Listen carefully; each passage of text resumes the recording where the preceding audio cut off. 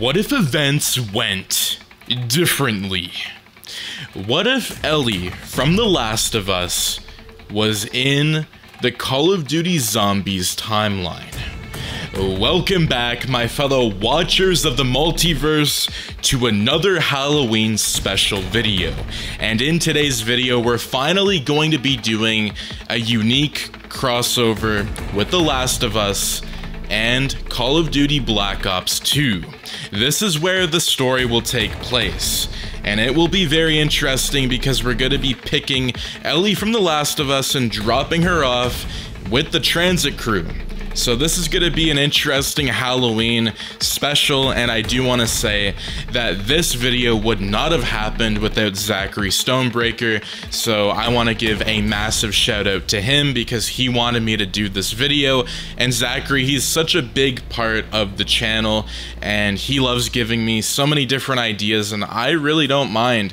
Like, honest to God, me and Zachary have been working together for like over 2 years now, and the ideas that he has and what he's bringing to the table is really nice. And he's done a lot of these different ideas with horror, and he's really trying to push me to do a lot more horror content with like Resident Evil.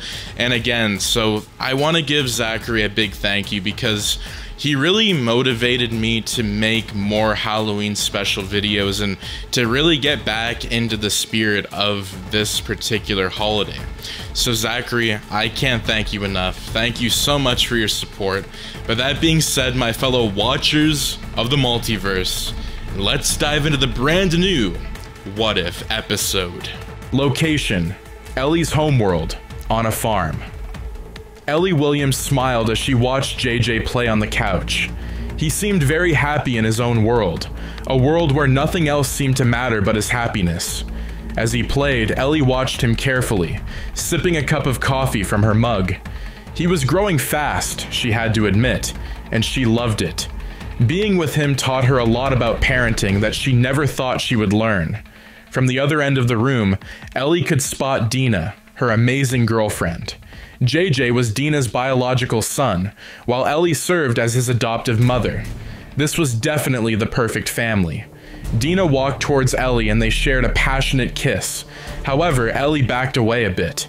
Seeing this, Dina asked Ellie what was wrong with her. Ellie attempted to shy away from the question, but Dina seemed to be insistent on knowing what was wrong. One moment Ellie was fine and the other, she was not. Moreover, this had been happening for quite a while, and Dina needed to know what was really wrong with Ellie.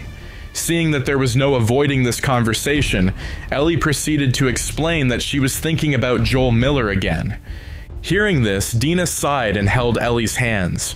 She mentioned that she knew that Ellie was still grieving for Joel's death, and such pain never really faded away. However, she needed Ellie to try and be strong.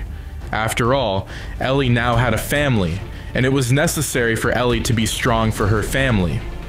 As Dina spoke, Dina realized that Ellie sighed a heavy sigh. It was then it occurred to her. Dina noted that Ellie wasn't just saddened about Joel's death. However, she was still hurting because of Joel's murderer. Seeing that she had been caught, Ellie admitted that it was difficult sleeping at night without thinking of Abby. Every time she thought about Abby and how Abby deserved to be punished for what she had done to Joel. However, Dina reminded Ellie that revenge wasn't always the best way.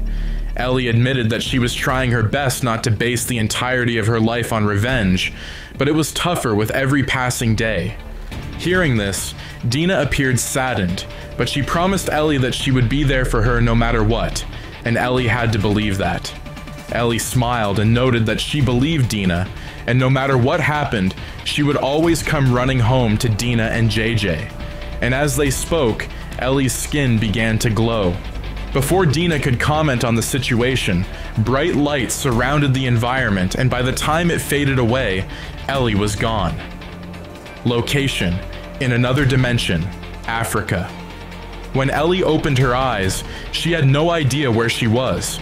For some reason, the air seemed very strange to her, and she could literally breathe in the foreign nature of the entire atmosphere. How did she get here? She wondered. However, there wasn't any time to wonder about things like that. Right now, she had to be thinking fast on her feet. Her last memory was being with Dina. He could remember the chuckles of JJ as he played on the sofa a distance away. Then, Ellie began to fret. She wondered where they were. What if what happened to her had happened to them too? She could feel her heart pounding ferociously, not giving her any space to breathe. But then, she could not falter. If she did, she would not forgive herself. She took a deep breath and let her mind relapse into a place of serenity. Thinking about what happened to her was not the best option at the moment. In fact, the best option was for her to find a way and get back home to Dina and JJ. Standing up, she began to look around, wondering which path she had to take. Turning up to look at the sun and the scorching desert around her, Ellie knew that she had to find shelter and fast. But then, her survivor's instincts kicked in. She could not move without having a weapon of some sort. With no gun to rely on, Ellie searched the environment, hoping to find something with a pointed edge. She was lucky.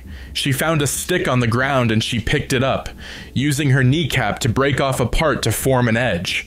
She immediately found a stone around and began to sharpen the stick, knowing fully well that this would serve as a pointed edge and a worthy weapon if need be. With all this settled, Ellie began to move. It did not take long before Ellie faced opposition. In time, she heard a growl and thinking quickly, she jumped behind a rock. On jumping behind the rock, she was quite unsurprised to see what she saw. It was a zombie, moving around looking for who to devour. Apparently, no matter how foreign a place was, zombies seemed to be the only constant. Ellie contemplated attacking the zombie, but immediately decided against it. While she knew that she was immune to the zombie virus, she considered that this was not her world, and she did not know if her immunity still existed here. It was better to be safe than sorry. She controlled her breathing, carefully crouching as the zombie moved around with reckless abandon. In her experience, zombies could sense the environment around them, and she did not want to attract the attention of the zombies. However, in her bid to crouch better, she accidentally stepped on a stick. The crack was definitely loud enough, and it did exactly what she was trying to avoid. It brought the zombies' attention. Oh shit, Ellie sighed. The zombie charged at her, and Ellie immediately took a defensive stance. She dodged all the zombie's attacks and tried her best to destabilize the zombie.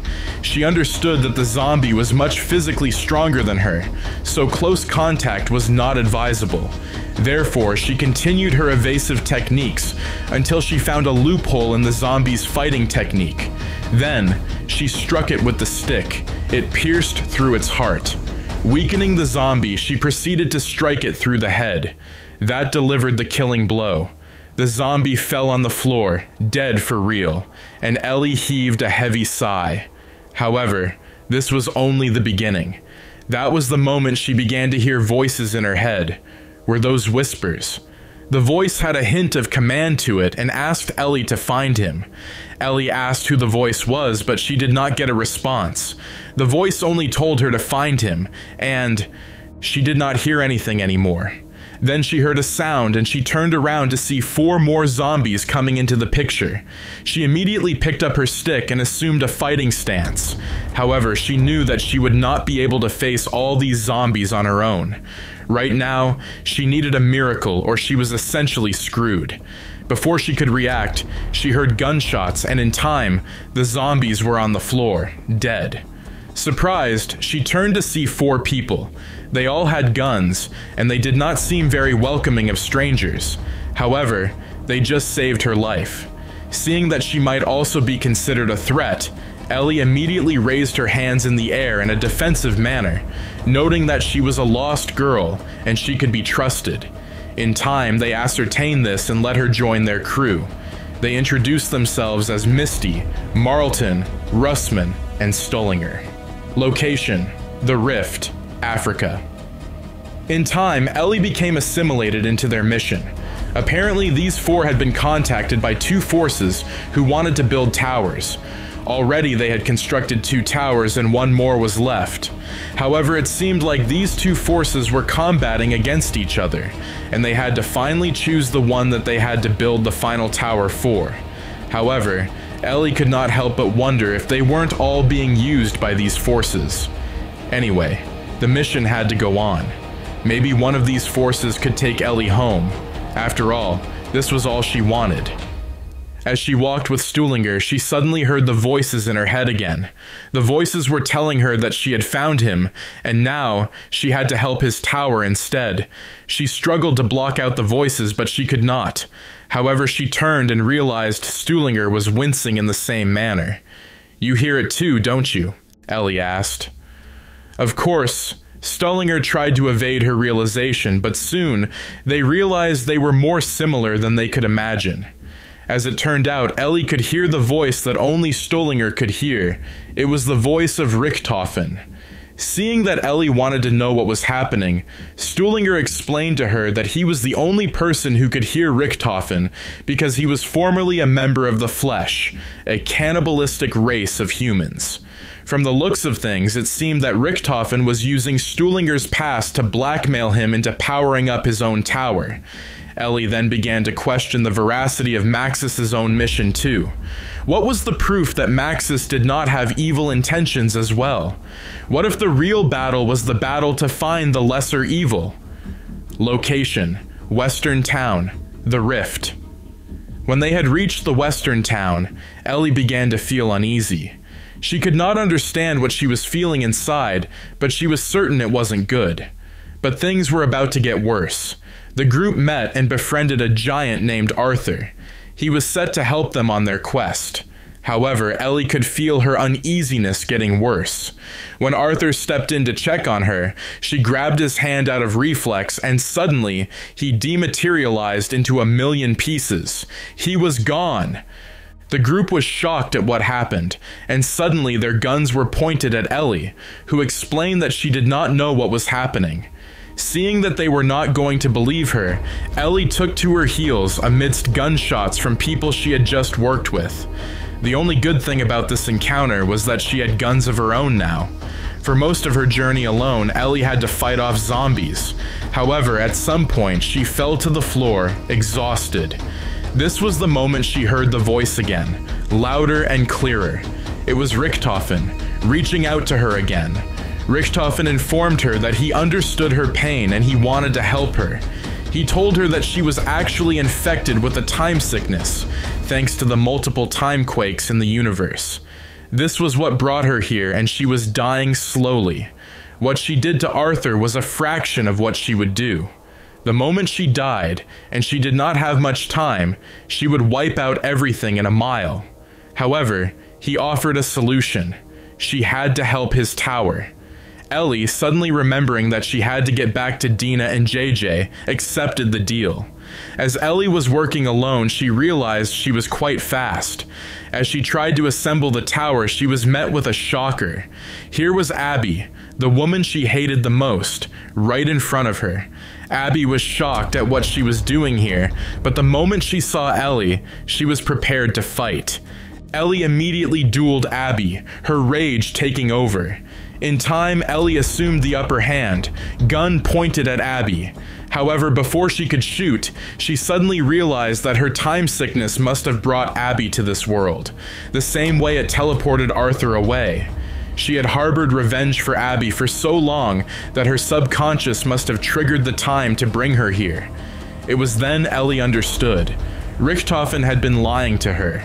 He knew all along that she could have gone home any time, and he did not tell her because he wanted to use her. She could easily manipulate her time sickness and get out of here. Yes, she would die, but at least she'd have the chance for redemption. Then, Ellie dropped her gun and noted that revenge wasn't worth it. She had better things to do. Closing her eyes and concentrating, Ellie channeled the time sickness inside her and did something she knew was right. Using her power, she blocked out Maxis and Richthofen from the rest of the group. It was time these forces stopped manipulating innocent people. Moreover, she wiped out zombies in a 2-mile radius. This place was now a safe zone, and anyone who wanted to be safe from zombies could come here. She also used the power to send Abby home. Ellie could feel herself slipping away, but she had to see Dina and JJ one last time. As she watched them from a distance, she smiled at them and whispered that she would always be with them. Moreover, she was glad that she was doing a heroic thing before she died. While she was unfortunate to be infected with the time sickness, she used it to her advantage. And with that, Ellie transported herself to space, her skin disintegrating piece by piece. And that is going to be it for What If Ellie was in Call of Duty Zombies Black Ops 2. Now, what did you think of the storyline, and would you guys like us to continue this series? Maybe we could go somewhere else, maybe Mob of the Dead. We could do so many different maps and so many different timelines, because Call of Duty Zombies is just a plethora of timelines. It's absolutely crazy. It's probably almost near to impossible to just write the entire Call of Duty Zombies storyline into one single video. So I think plucking certain events here and there within the timeline and shifting it is really just all that I could physically do personally. But that being said, my fellow watchers of the multiverse, if you guys are new around here and would like to see more videos, do make sure to subscribe, like, share, and turn those notifications on so you and your friends are all up to date with the latest content. But thank you guys so much for watching, and we will see you in the next video. Take care and have a wonderful day. Peace out.